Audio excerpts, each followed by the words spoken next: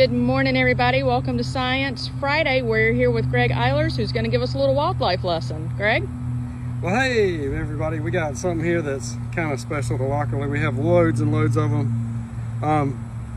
You come out in the spring, they're teeny, little bitty guys hopping around everywhere. They're orange and black, little grasshoppers. As they grow, they get more yellow and still black, and they get rather large. This is a pretty decent sized female grasshopper. She's one of the names is a lubber, and another name is a Georgia thumper for this kind. They're pretty fun. They're all over the place. They do eat some of our plants and stuff, but nothing to cause too much damage. But the main thing is they're just big and scary looking grasshoppers. They do have wings. These are beat down by the end of the summer. You can kind of see a little bit right here. The wings, what's left of them.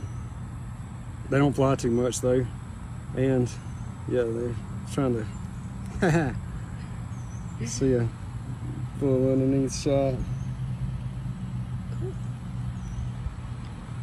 And they're all over the place. You'll see thousands of them in the spring, and as the summer goes, there's less and less because they get eaten by stuff, but you'll still see a good many big ones. If you're ever interested in catching them at Lockerly, you're welcome to, but mainly you hold them carefully. They don't ever do too much other than try to hang on to you.